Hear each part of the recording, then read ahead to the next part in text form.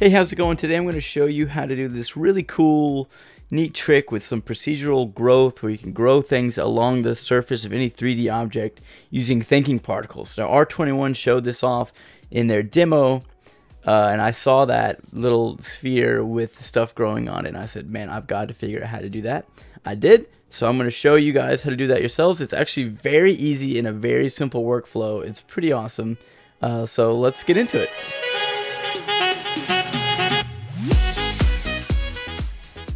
So we're going to add a sphere to our scene. We're going to go ahead and up it to 64, if I can type. There we go, and we can turn on our little guard. How do you say that? Garard. Anyway, we're going to turn on our lines so we can see those. And so we're going to add a volume object, volume builder, here by clicking this button. We're going to go to sphere. We're going to drop that in there. We're going to go to volume builder. We're going to change that to vector. We're going to lower this down to 2. We are going to grab our sphere, we're going to clone that by holding control and dragging it out. And now we need to go to simulate particles, thinking particles, TP geometry. Okay, then we're going to go over here, hold down the cloner button here and go over to the matrix. Now I know what you're thinking. What is the matrix? No. So we've gone into the matrix here and we're going to set this to object, and under the object, we're going to grab this sphere we created, drop it down there. And you can already see we've got some little points on it. We've got a distribution set to surface, and that's exactly what we want. So we're going to crank this up to like, I don't know, 200. Okay, so now we've got these little dots everywhere. So we don't want to just create matrices only. We want to generate thinking particles. So we're going to change that to thinking particles. Now it's giving us this option of this TP group. Now that's not toilet paper group, that's thinking particles group, and we're going to go up here and we're going to go to thinking particles and we're going to go to TP settings. Okay, we want 2-ply and we want soft. I already made a toilet paper joke. I don't know why I did it again. I'm sorry. Okay, Town Portal, Diablo 2 players, Diablo 1, anyone? Diablo 3, I guess. TPs weren't as big of a deal in Diablo 3. Anyway, here we are. We're going to grab this particle group, little tab here, drag it in over here under TP group. Okay. So then we're going to go up here, and we're going to hold this down, and we're going to create a null. And now we're getting weird, okay? We're going to right-click this, we're going to go to animation. And then we're going to ignore that because that's not where we're going to go. We're going to go down to programming tags, and we're going to go to Espresso. Now underneath Espresso, you're like, I don't ever use Espresso, I don't want to do scripts and codes. Me either, but this is cool. Under thinking particles, and very stupid easy, there's a P pass, right? Which I guess means particle pass. I don't know. But you're going to grab that under the TP initiator. P pass is here. And then under TP dynamic is going to be P force object. Okay? P force. We're going to grab this and we're going to connect that. Now here's the neat bit. Under simulate, we're going to add a force, a field force. And all we have to do is grab this field force, drag it in to our P force object. There we go. Okay, so now if we go to our, so now with our field force, we're going to go to set absolute value to about 50. We're going to grab our volume builder and we're going to put it in here. So drag and drop the volume builder into our field force and choose volume object. Okay. So now what we need to do next is create a tracer. So we've got our object here, cloner. We're going to go down to tracer. And the tracer, we don't want the field force. We're going to delete that. What we're going to do is we're going to go up to simulator, simulate. We're going to go to thinking particles, TP settings. Grab this all again. Grab it down in the trace link. Okay, so now we're going to want to add some randomness to this. So we're going to go to create field, random field. And inside of random field, we're going to drag that into our field force. That's fine to live underneath there. We're going to change this to absolute velocity to 500. We're going to get crazy signals here. So one thing we need to do is inside of our volume builder, we're going to want to drag this into there as well. So now one more thing, we're going to create another field force, another random field. We're going to drag that into our volume builder. So now inside of our volume builder, we're going to select this random field. We're going to change this to cross. And we're going to make sure that this box is big enough to cover up our sphere. So if I change this to 200 by 200 by 200, it should, yes, now you can see it's almost encompassing our sphere, but not quite. So we actually want to just grab that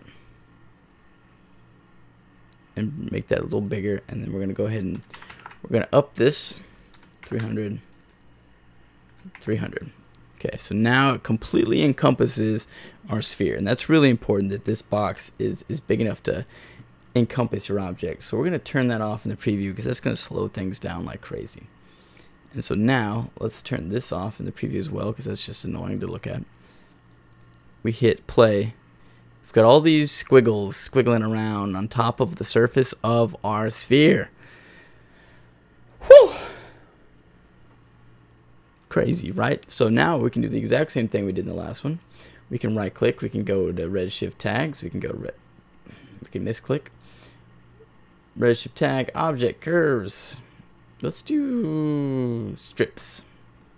We can do strips, create new material, Redshift material. Throw in a material on the sphere, select a different material, make a gold. Okay, we'll put gold on the tracer. So I hit play. Got all these crazy squiggles. Redshift render view, play. Look at that. That looks weird. Let's go and make sure this is set to redshift. Let's go to lights. Let's add an area light. Perfect. Above that. Make that much bigger. There we go. Set that to about 5. Yeah. Let's go back to this material and let's make this black. And not so shiny.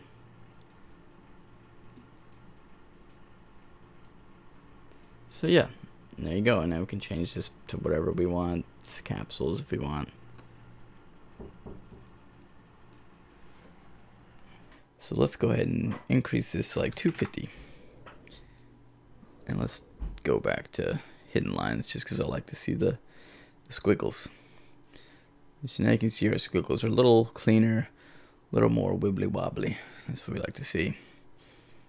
And so now we can affect our field force one as well. We can do a different seed. We can go about 150.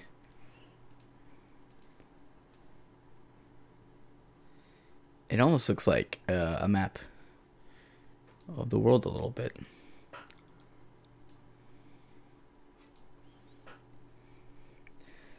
My computer crashed, so that was fun. Okay, so I've kind of reconstructed it back basically where we were. I've hit play here. We see we got all these fun lines, and we've got some flying out, and that's kind of fun. And that's just really affected by the scale of your random field here. And we can change different field types. We can change different seeds. Huh. Okay.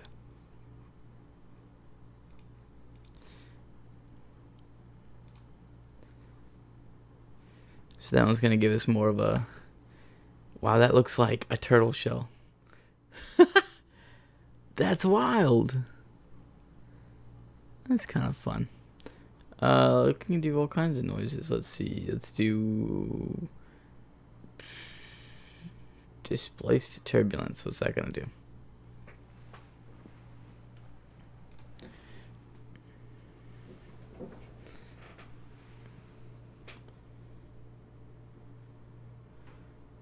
Oh, erase those little lines. There we go. Look at that.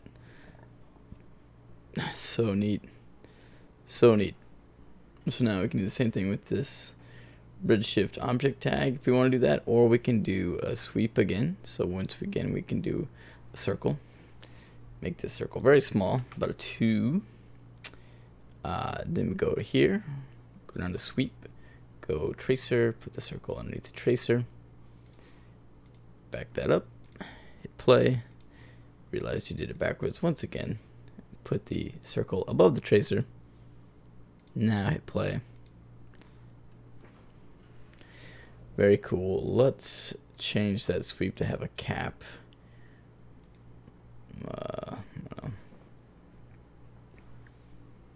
Like a 0.5 cap. Yeah, there we go. And then we'll also make it just a little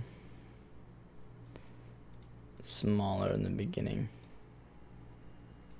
The tracer, nope, under the sweep. Yeah. So we'll bring this down so it starts small.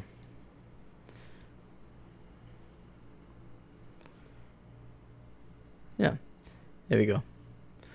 So there, now we've got this cool thing, and you can literally put that in any geometry as long as you make your random field, as long as it's inside your volume builder and your random field encompasses your entire thing. So there you go. So you see, if you play it back with the sweep and stuff, it's a lot slower. Let's take that out, 'cause we just want it to go fast, so we're gonna go with a Redshift tag here, because that's always good. We're gonna go with capsules again. We'll shrink that down. We can actually do a cool little, like, maybe we can do like a hump in the middle. So it's like fat and then thin again. And so let render.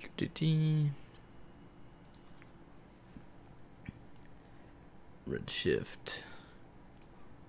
Yeah, it's kind of neat. So it's only like fat in the beginning, and it kind of looks like a little topographic globe. It's really neat. Really cool little abstract planets if you want. You know, that'd be a really neat way to do that. Just kind of have this really procedural planet growth. But we'll throw a material on there. We'll throw a material on our sphere as well. We'll make a different one. We'll just so we can see the difference. Make this white. Rough. Redshift light. Dome light. We'll use a Grayscale Gorilla dome light from back in the day. Okay, Redshift Render.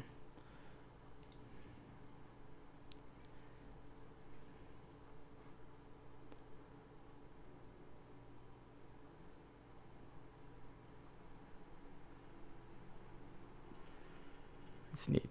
That's neat. So here you can see with Redshift we've got the curves on. That's kind of a really neat effect. But one weird thing that happens is if you try to render this out in anything besides the preview here, like if I hit the render button here, or if I go through the settings over here and I go through the render panel, it disappears. Which is really stupid, and I can't quite figure out why. I tried making it a particle versus a normal tag, you know.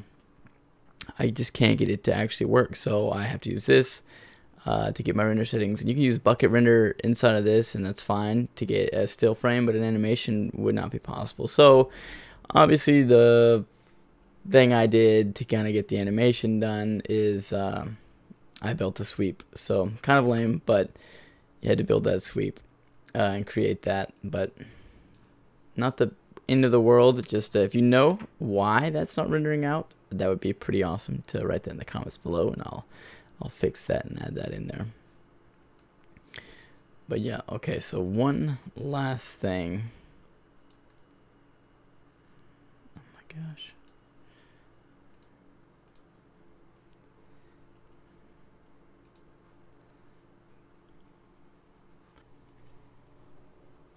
Switch this back to Perlin. I like the way that's swirling. Let's change that back to Perlin. There we go. That's nice. We're going to go into our circle here. I'm going to lower this one. I'm going to go to my sweep. I'm going to bring the start scale of it down a bit. We're going to add a cap, about a 0.5 cap on the end of that. There we go. So we're going to let that swirl.